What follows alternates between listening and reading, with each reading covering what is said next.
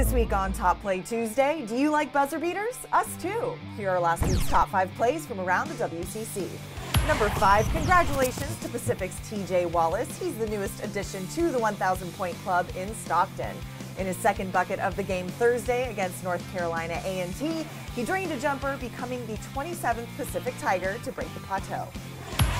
Number 4, Brittany Reed made her collegiate debut for LMU Saturday against UC Riverside, but no rest to shake off here. 10 points for the freshman coming off the bench. Number 3, Sunday in Nashville, Gonzaga and Tennessee about to head into halftime, but not before Silas Nelson gets 2 more. He extends the lead to 14 with this slam. Gonzaga beats the Vols 86-76 to stay undefeated.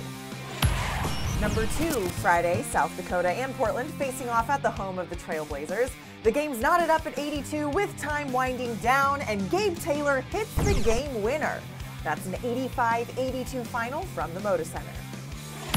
And if you like clutch threes, you'll love our number 1 play for the week. LMU was down 10 to Colorado State with 9 minutes to play Monday night, but chipped away to a tied game with just seconds left. LMU's Brandon Brown has the ball for the final possession.